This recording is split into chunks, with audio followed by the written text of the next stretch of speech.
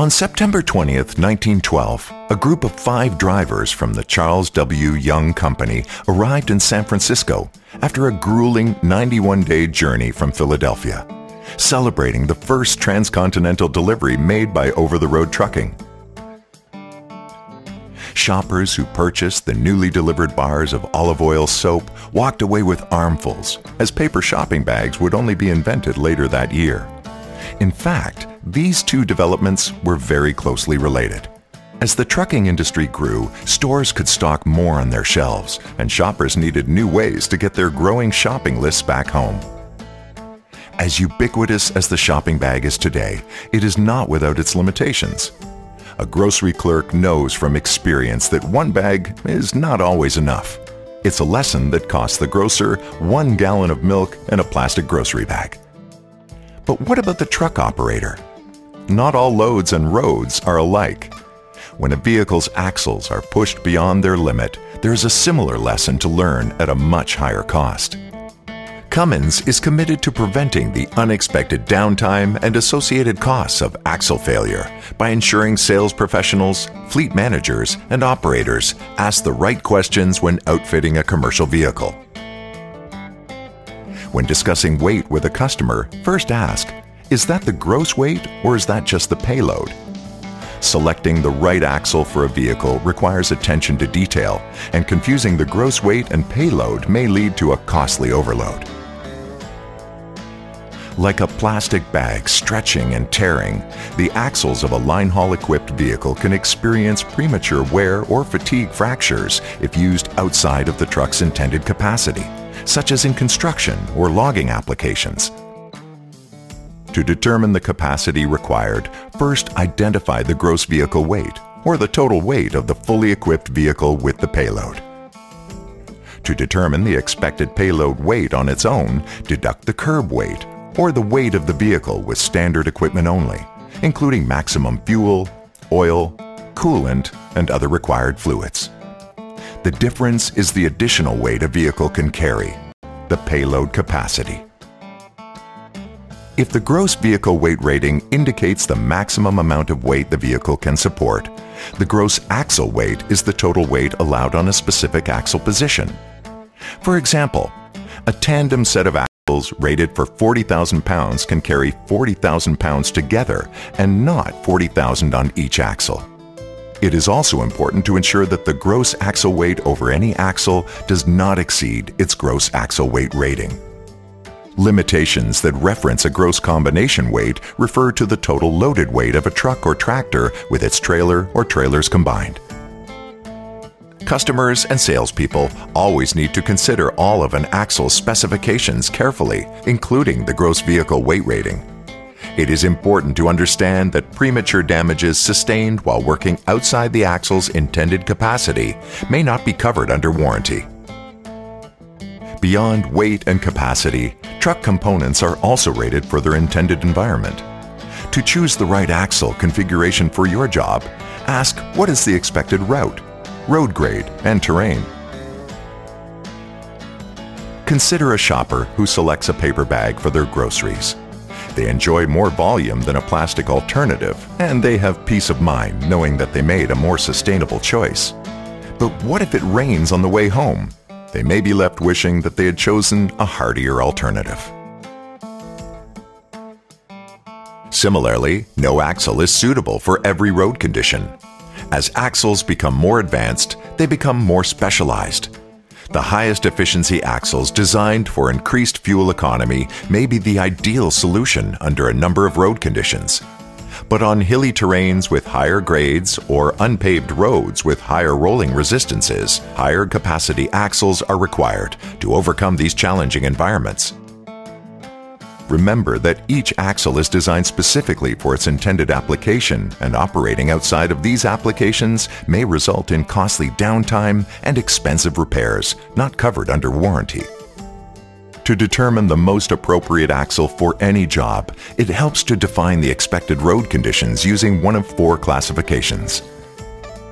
Turnpikes are well-maintained highways of concrete or asphalt with maximum grades up to 3.5%. On-highway travel is defined by concrete or asphalt with maximum grades up to 8%, requiring more torque to move the truck. On-highway mountain defines secondary roads of concrete, asphalt, or well-maintained gravel with maximum grades up to 12%. And off-highway conditions include maintained crushed rock or other hard surfaces with maximum grades as high as 20%. These adverse physical conditions put more strain on the axle's internal gearing and bearing systems.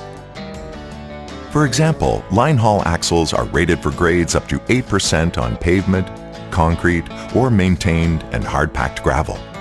This means the damage sustained by these axles in an off-highway environment may not be covered under warranty. Please note that beyond road conditions, additional environmental factors, such as a job site's maximum axle loading, also need to be considered for every vehicle.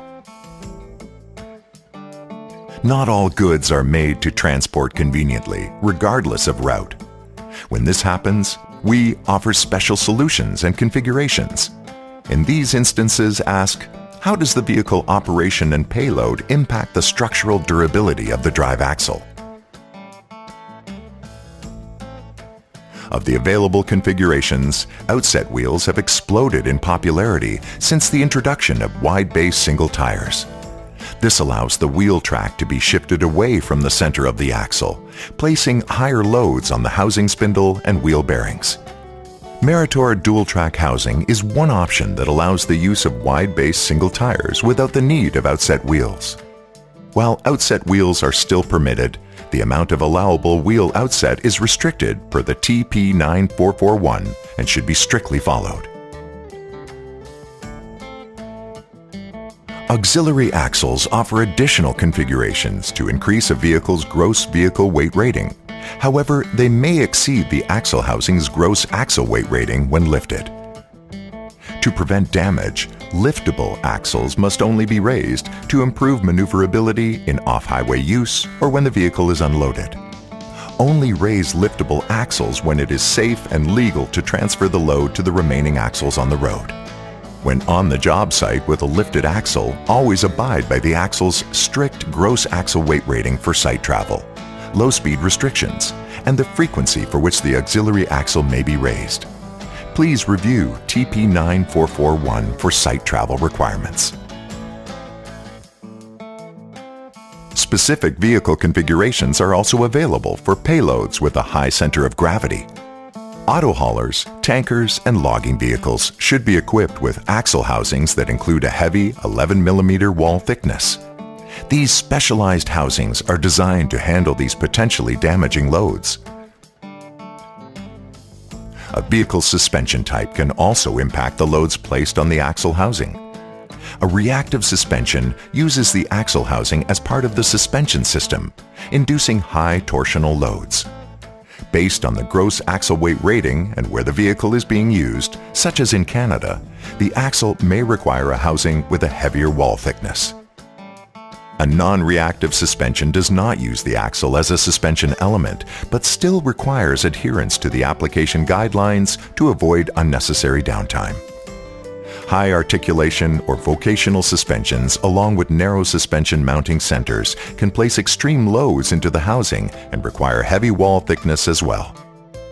Over-the-road trucking has come a long way since the first transcontinental delivery. A job that once took months can now be reliably completed in days, as line haul trucks carry food, goods, and finished materials more efficiently than ever. This is thanks to components that continue to evolve at a tremendous rate, diversifying and improving to become more efficient and specialized for every application. It is also why it is more important than ever to ensure the right axle is selected for each job. Spec'ing a vehicle to use specialized or high-efficiency axles offers tremendous benefits when used appropriately. Failure to use any component for its intended purpose, on the other hand, may result in damages that may not be covered under warranty. Because of this, even trusted components and their warranty should be monitored for changes over time, as they also continue to improve and specialize. careful consideration reduces downtime and avoidable costs to ensure everyone receives what they need when they need it.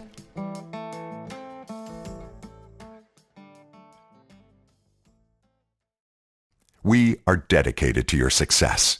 To spec the correct axle for your job, select or visit these helpful resources.